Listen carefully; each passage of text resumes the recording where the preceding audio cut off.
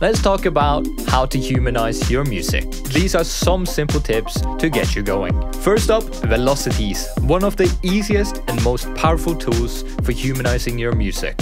Let's start by taking a look at the drums. These hi-hats are flat sounding because all the velocities are the same.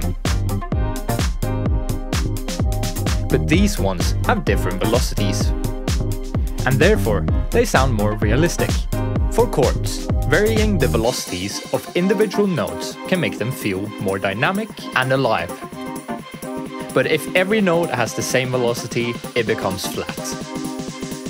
And this will in return make it sound boring.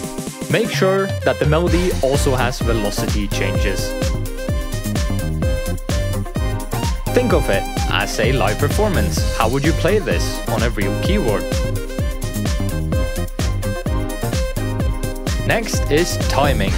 Perfectly quantized notes can feel robotic, so shifting notes slightly off-grid adds a more human touch.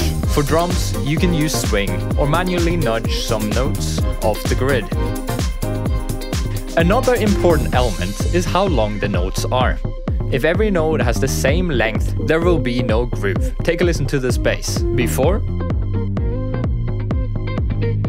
after. The same goes for chords. Vary the length of individual notes to create a more hand-played effect to avoid this. It sounds unrealistic and a real player wouldn't play this way. Now, a quick little tip. Use modulations on things like vibratos, cutoff, or even volume. Automation curves are your friend. They will add a lot of expression and make your music more dynamic. For melodies, experiment with shorter and longer notes.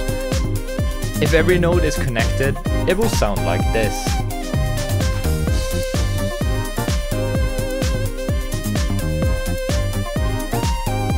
So, those have been my tips for humanizing your music, from velocities and timing to imperfection and note length.